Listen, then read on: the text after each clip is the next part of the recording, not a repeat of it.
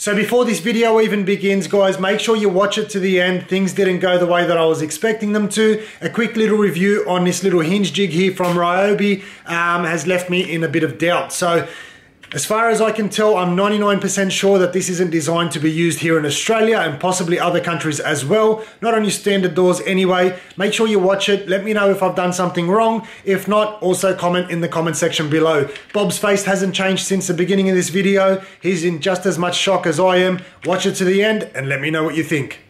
What's going on, guys? I'm Bill and welcome to Bill's How To. Today we're going to be testing out Ryobi's door hinge installation kit. Let's get straight into it, guys. Let's do this. Alright guys, so today we're going to be testing out Ryobi's hinge installation kit, which is this one right here. I stopped using a traditional hammer and chisel years ago and I've switched over to using a cordless router. Now this router here is much easier, much faster, and it's generally all around much more efficient to use a router than it is to use a traditional hammer and chisel. You'll get a perfect finish every time and it doesn't have to be an expensive router. We've got a Ryobi router here, 3-4 years down the track, it's still working nice and strong.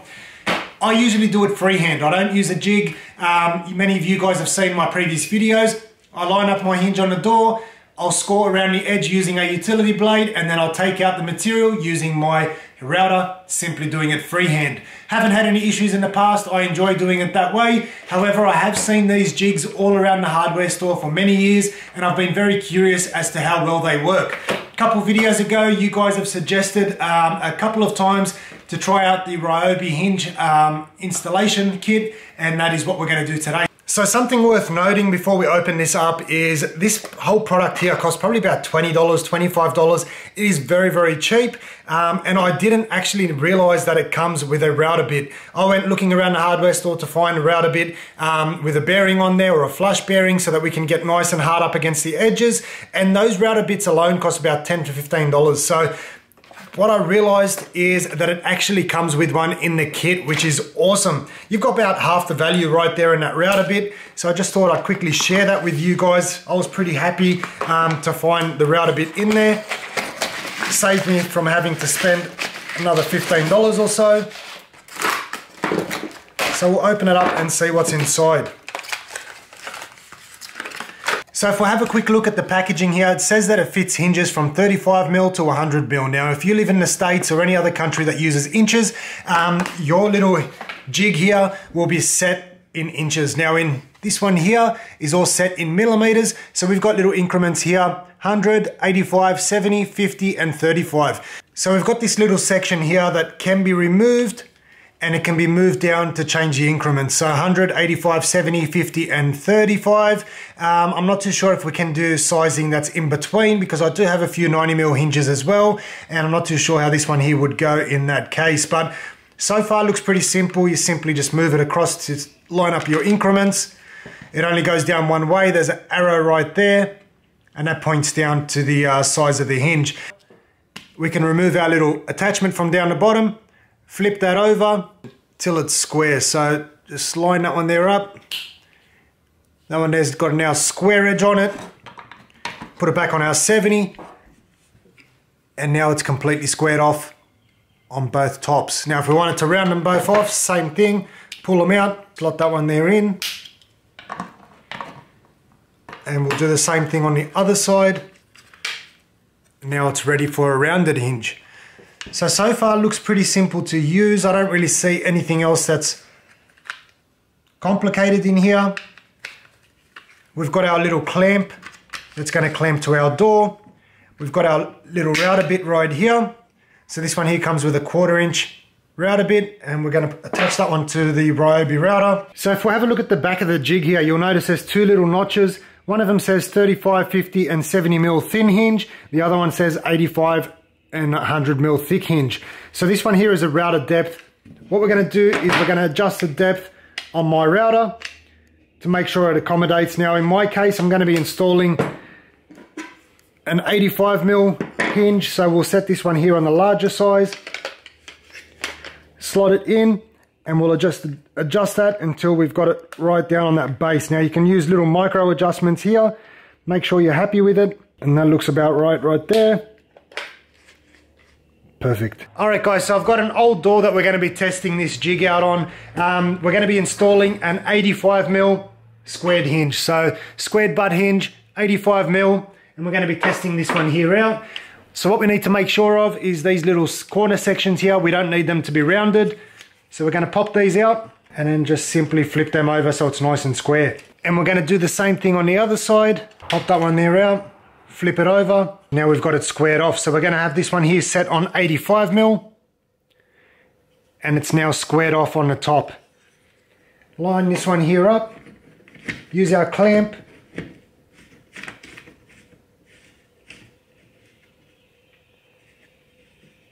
Now, I'm not sure if you guys can see there, but that actually lines up perfectly. So I'll move it over so you can see the line there. Line on this side. Square that one there off, and it lines up 100% perfect. Tighten it all up, and that's now secure. It's not going anywhere, and we should be ready to route our little section here out. So I've got my little router bit on there. Now, if you notice, there's a little bearing on the side here that's going to run around the edge of the plastic so that we don't damage the plastic, and we're only going to cut into the timber here. So let's see how this one here works. Make a little bit of noise, and I'll try and get a good angle for you guys so you can see what's happening. So hopefully that's a little bit of a better angle for you guys, but we're going to basically start it off here in the corner, work our way through. Now, being a squared hinge here, there's not really that much to see, but it's going to be very interesting how well it goes into those corners. So let's test it out, make a little bit of noise.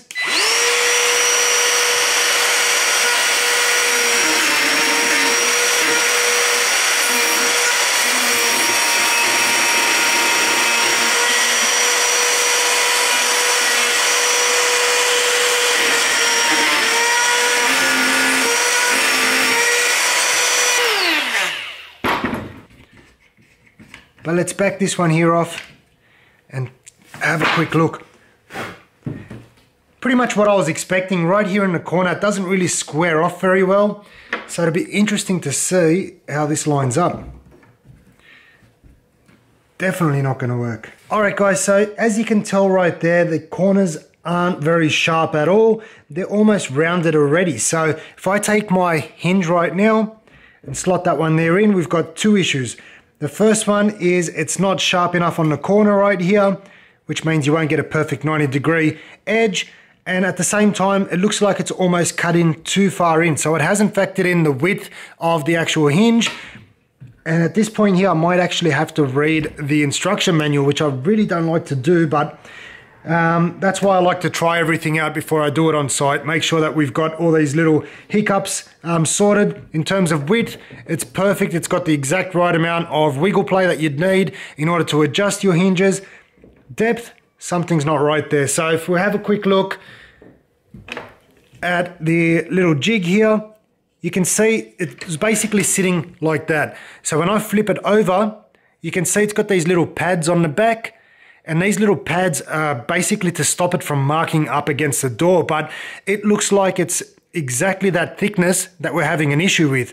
So if I line this one here back up, you can see the gap right there seems to be the exact thickness of those little anti-marking pads or whatever they are, little cushions that they've got in there. So I have a feeling if I remove these cushions here, that might fix the problem. Might actually test it out. Better yet, I'll read the manual first and then I'll come back for a second.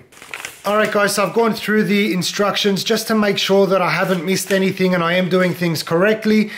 It states nothing about the width of the actual hinge. So from what I can tell, it might be those two little tabs, the anti-marking tabs on the edge. I'm going to remove them and try it out in a second. With regards to this little corner here, it actually states that for a squared hinge like this one here, you're still going to have to chisel out those edges. So these corners still need to be chiseled out. What it does is by leaving it as I did it originally with a little squared section here, that's going to create a 6mm radius, which is a 1/4 inch radius. And if you do put the corners in, then you're going to create a 16mm radius, which is 5/8 of an inch. So I'm going to take off the tabs and we'll try it again and see how we go. All right, so I'm going to start off by removing these little tabs here, these anti-marking tabs. We'll put them on a side for now. I'm not too sure if we're going to actually end up using them again. What I'll do first is I'll quickly check the distance. It might actually be the thickness of this little tab, which is almost spot on. So this might actually be the issue here. I'll quickly put these sticky tab thing on the side, and it's not even sticky anymore. So that one is gone now. Get rid of them. All right, let's test it out one more time.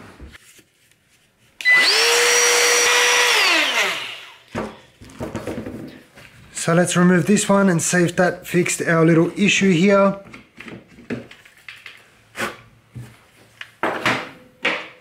If we slot this one here in now, we've still got a little bit of a gap. Now what I'm going to do, the hinge is overhanging just slightly. I'll quickly chisel out these corners and see how we go.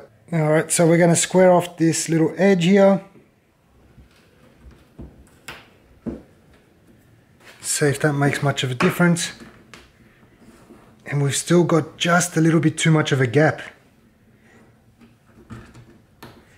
Very interesting. I'll do the same thing on the other side, remove these little padding things on the other side as well. See if that's going to make a difference for me. This might give me just the amount of space that I need.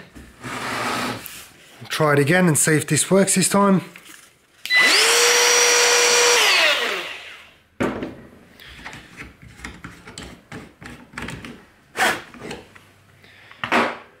Alrighty, let's take off these edges.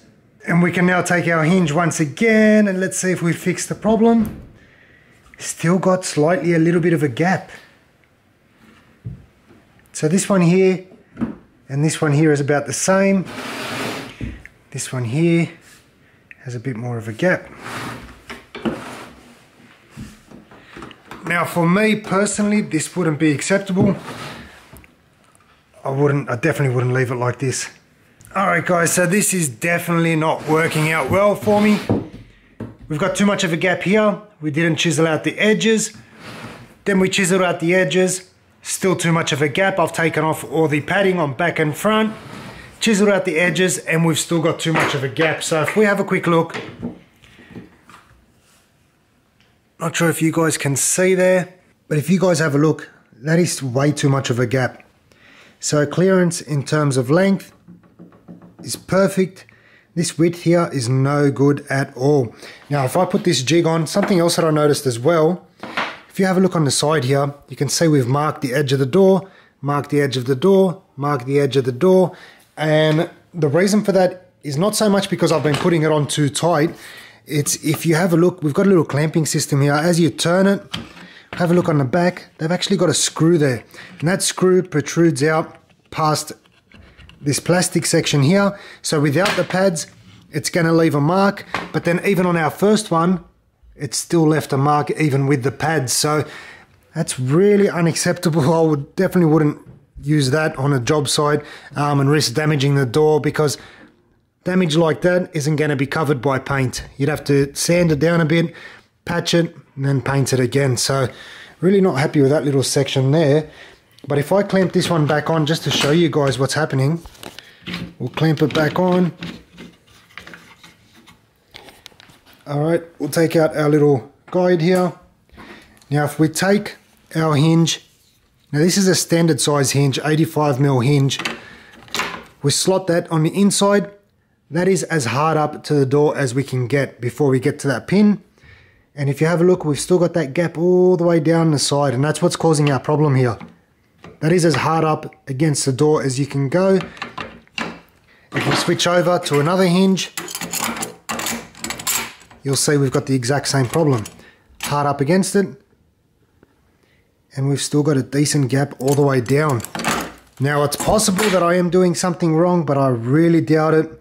And to be fair, I did read the instructions, so I can't really say that I didn't read the instructions now, and that's why I've got it wrong. But if you have a look here, scroll them around for here. So hinges with the square corner, do not use the corner guides. Create route as you would for a 6mm radius. Remove the mortise and chisel out the squared to square off the corners. Alright guys, so I've been trying to play around with this for a while now, and I've come to the conclusion that unfortunately What it appears to have happened is that this product is originally designed for the US market. Now, they have tried to accommodate to the Australian market using measurements here on the side in metric, which is fine. That works perfect, as you guys have seen. The length is not an issue at all. So I'll just grab another hinge once again, and we've got a perfect fit. Now, the length isn't the issue. The issue is when it comes to the width. The standard width or standard hinge size here in Australia for an internal door, 35mm internal door, is generally either 70mm by 60mm or 85 by 60mm. So in this case here, we've got 85mm in length, 60mm is all the way across, so it's the complete span. And when I measure the actual cutout that we've got here, I'll just try to do it with one hand. Okay, so the actual measurement that we're getting right now is sitting at 28mm. So 28mm just for one side is way too deep. It's supposed to be around 25mm, and that's the issue that we're having. So if this one here was cutting at the right thickness of 25mm, it'll be an absolute perfect fit. So you can see there that little gap on the side. That is the issue that we're having. So just to give you guys a bit more of an example, we've got here the hinge, slot that in, and you can see there the gap. I'll take another hinge because this hinge here is about 2 to 3mm in thickness. So if I slot that in that little gap, you can see there, I've now closed that gap there off, and we've got a perfect fit. That is exactly what we're after. We're literally about 2 to 3mm short. It should be 3mm, just to give you that little bit of extra wiggle room as we've got in the length, like that. And that's the issue that we're having here. So correct me if I'm wrong, guys, but from what I can tell, this has been only half designed for the Australian market. So guys, you are all out there and all around the world. I'm sure for the American market, this one here works fine. You guys do everything in inches. So whether it's a 3x3, 3.5 by 3.5, or 4x4 inches, you guys won't have this issue. But for us, we've got half in metric. So this side here is fine. And then the width, I've got absolutely no idea what they've done. So this is kind of where I'm up to now. This video didn't really go the way that I had planned. Don't worry about Bob. He's pretty stunned too. He's been standing there just staring at me. I'm surprised he's not shaking his head. I think he's just in shock. But honestly, I don't know what's happened. And I'm surprised nobody's picked up on this in the past. Like I said, I've seen this product at the local hardware store for years. And the fact that nobody has picked one up and tried it, and unfortunately it might have even been the case that some person has picked it up, taken it home, tried to do it, and it hasn't worked out, and they probably blamed it on themselves. So from what I can tell, honestly, I think that this is just a simple mistake that might have come from Ryobi. So if you guys live in other countries, let me know what the standard hinge sizes are for you guys. If you've got some photos, feel free to send them through to me. My email is down in the description below. Let me know what your standard, or even put them in the comment section below. What's the standard hinge size in the country that you live in? I'm sure America is 3 inches by 3 inches, 3.5 by 3.5, or 4 by 4. In Australia, they're supposed to be 70 by 60 or 85 by 60mm. UK, I'd assume, should be the same as Australia. Probably wrong. New Zealand should be the same as Australia. But once again, guys, just let me know what's going on, because I honestly can't work it out. The fact that nobody has picked up on this, no one's made a review. I tried to look online. I watched probably about 10 reviews from the US, and all of them work fine. Your hinges seem to be a lot larger, a lot more overhang than what we have here in Australia. Our ones are a lot more tight fitting. But I honestly couldn't even find a review from here in Australia. So this is going to be a first. I'm going to upload it. Hopefully get some awareness out there. Maybe Ryobi might watch it by any chance and try and figure out what's happened to it. Maybe I'm doing something wrong. If somebody wants to let me know, feel free in the comment section below.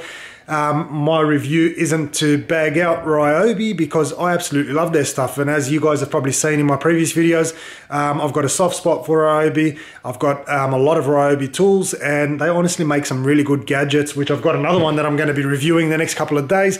Hopefully I don't have any issues, but the door strike. So I've got the old version. I thought I'd buy the new one, try it out, see if there's much difference between the old and the new one. I used the old one, perfect. This one here, this door hinge.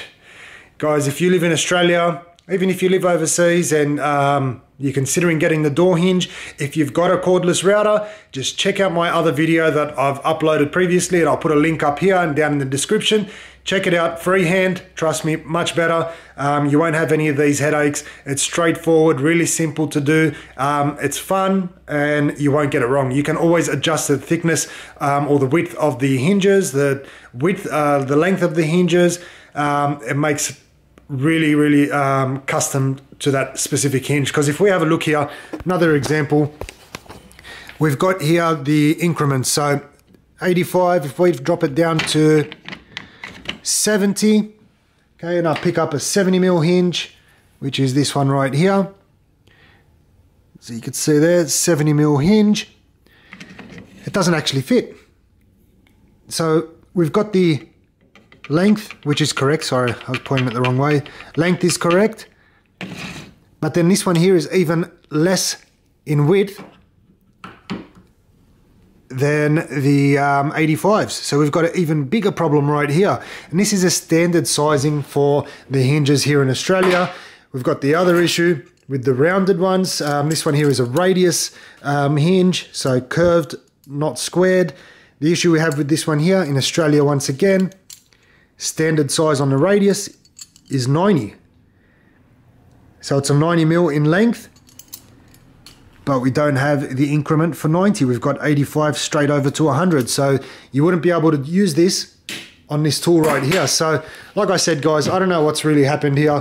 Hopefully someone will pick up on it eventually and sort this out. But I'm actually going to take this tool back to Bunnings and return it back to them, because this isn't designed for us. It's not going to work for us. It's absolutely useless unless I customize it and start drilling things into it, little packers or anything like that to bring it out that extra 3mm. But then I can't use it on the radius hinges, and I can't use it on the 70mm hinge. So for me, I'm just going to go back to what I was doing previously, which is still using the router. Hopefully you guys have enjoyed the video. Bob sure has. As always, guys, like, comment, and subscribe. This video was a straight up review. It's honest, as all my videos are. Hopefully you're enjoying them. Until next time, guys, I'm Bill, and thanks for watching Billshowto.